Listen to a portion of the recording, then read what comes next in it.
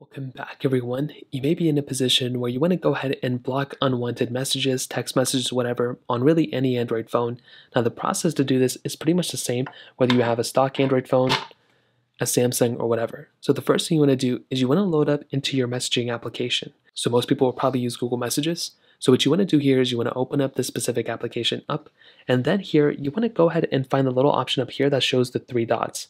So we're going to go and click on the three dots here, and we'll probably see a little settings option. You may also see a spam and block section as well. So we can go and click on the spam and block section, and you'll start to see all the spams and blocked messages that you'll probably have. But what we want to do is we want to click on settings right here, and we will come into this panel.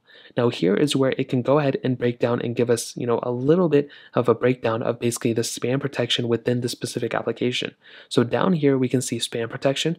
We can go ahead and click here, and we can go ahead and enable spam protection. So what this is going to do is it's going to limit essentially all the, it's going to help detect spam messages, send some data about your messages to Google without including your phone number, whatever, right? So it's going to go ahead and automatically disable spam. And if you're getting a lot of spam texts, well, it's going to go ahead and disable it for you. So you want to make sure that's on. Another thing you can do that I typically go ahead and enable is within my phone calls application. So I'll go inside my phone calls application here.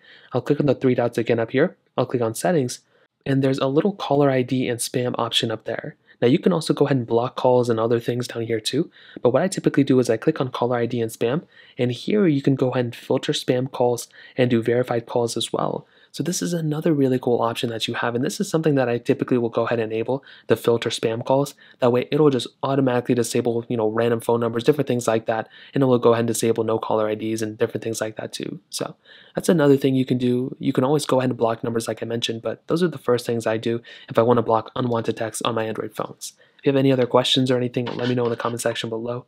Hit the like button, that would mean so much, but definitely hit that subscribe button. More importantly than everything else, I love every single one of you guys. Hopefully I'll catch you guys in the next video. Peace out till then.